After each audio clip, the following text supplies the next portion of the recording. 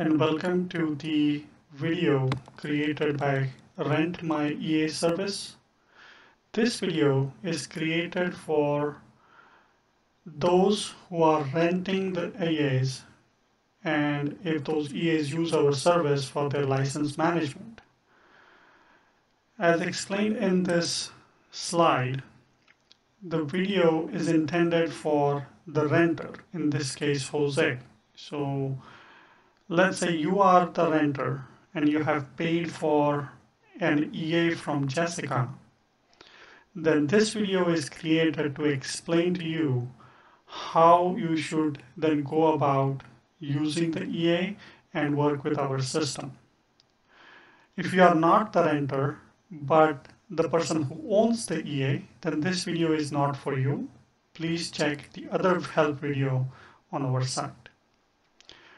Okay, so let's get started. Let's say you're Jose and you just have paid for an EA from somebody who is renting their EA using our service called as RentMyEA service, right?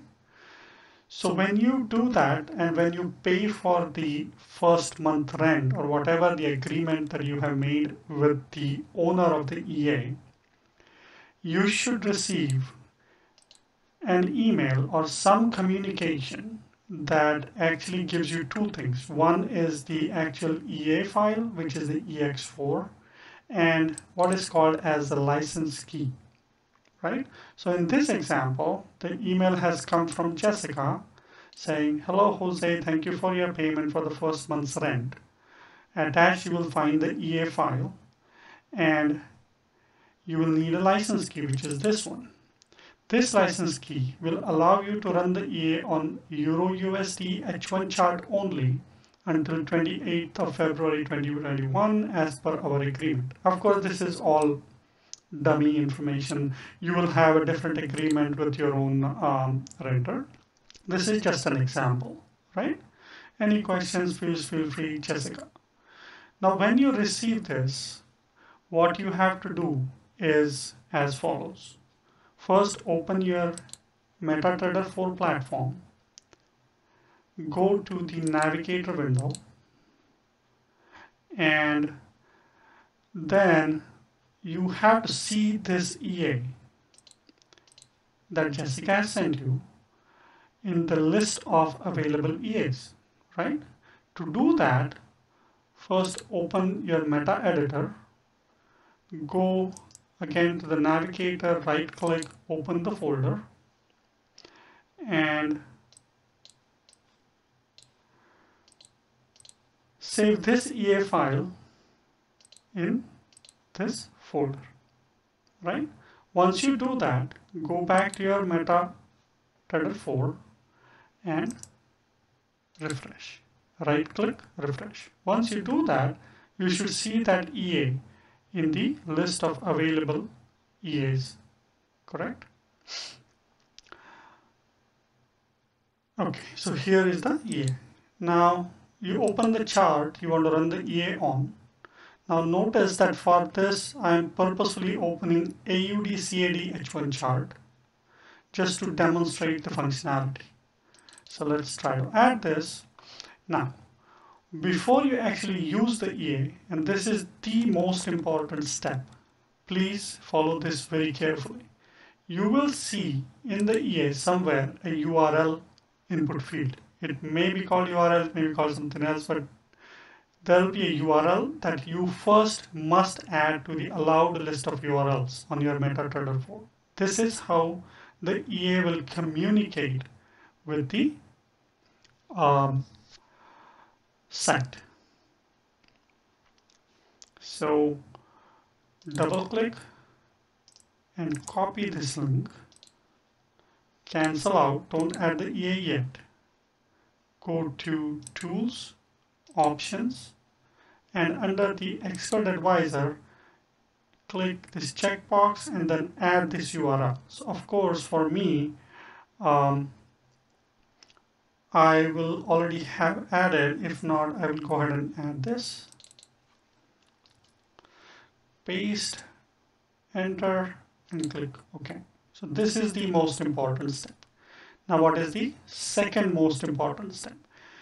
In most of the cases, the seller will also send you the code library that is required to work with our licensing system. So if they, in this case, they haven't sent you, so what you do is go to our site, RentMyEA service, go to the code library, and first thing is download the code library that is required.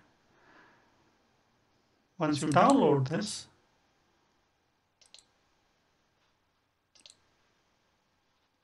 go to your downloads folder. There it is. Copy. And remember, when you opened your MetaTrader 4 Meta Editor folder for expert, there is also a folder for libraries. So right click, open folder, and right click and paste. My MetaTrader already had it, so you will have to paste it. Make sure the name is exactly this, RME license check v1.ex4. Okay, so I'm going to go ahead and remove this one because it created a copy. I don't need that, but you need to have it in exactly with this name, correct? Now, the next step, now come back to your MetaTrader 4 and now try to add the EA again, right? First, go to About, check the About information, go to Common, make sure this is checked if the EA is going to create trades, but more importantly, check this DLL imports and allow import of external experts. And then go to Inputs, and this is where now you copy the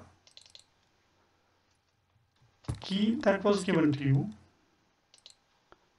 in the API key field. This is the license key that was given to you. Make sure there are no spaces, extra characters, just copy it exactly as is. Okay, and click OK. Once you click OK, remember I had told you that this is on purpose. I'm adding on the wrong chart because remember Jessica said this valid only on Euro USD H1 chart, and I added it on AUDCAD, so the license check failed and this is not allowed, so contact the owner. But you know what happened. So what actually happened was the EA checked with our central licensing system and found out that you're actually adding the key on the wrong chart. So it actually stopped you, and it even went ahead and removed that EA, correct? So now let us try with the right chart. So Euro USD H1, let's try this whole thing again. So we try to add it, let's copy the key, say OK. Now this time it did not stop us. It is now running on the chart. So now the EA is working.